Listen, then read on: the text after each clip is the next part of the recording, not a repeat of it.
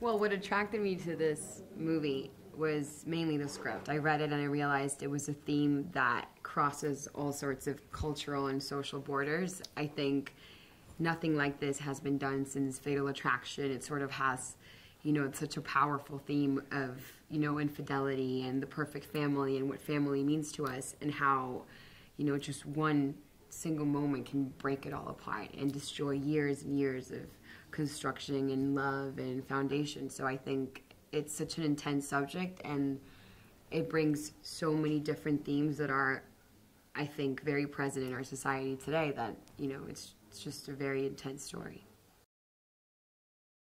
Well, Genesis is a wild heart. She's a very young, lovely girl who I think went through a lot of hardships in her life and is sort of searching for a reason and for a motive that will make her whole again. I think she's a broken girl who needs to find, who's searching for something to hold on to, and I think this game they play with Val, like who's the love of her life, her partner, not necessarily romantically, I think they're almost like sisters, and they kneel on each other, they have each other, and they have nothing else. So this game they play, or whatever they do to these men, it's their only way of sort of dealing with what they had to deal with growing up. So Genesis is a very powerful, strong, but at the same time vulnerable and broken person, which is really, really hard and challenging to play.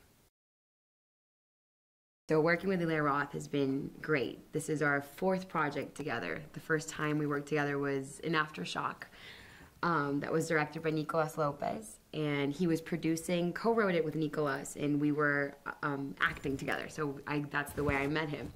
Through that, Hemlock Grove appeared, this TV show for Netflix, and there it was his first time me being directed by him, and it was such a fun, giant project to be part of. Then we went on to make The Green Inferno, that was produced by Nicolas Lopez this time and directed by Eli Roth, and it was such a great, crazy trip.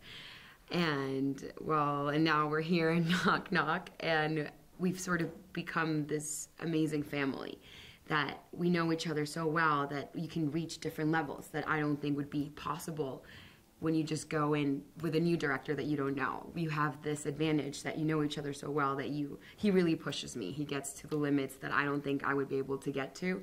So it's a constant, new battle for finding these emotions and feelings and bringing it all to the scene. He really is sort of, like a guerrilla director in that sense of emotions. Like he's just there with you all along and will make you do things that you didn't think was possible. So, I mean, it's great to work with him and to be now. I would work with him my whole life. It's such a great experience. Working with Keanu Reeves has been a dream for me. I mean, I grew up watching his movies.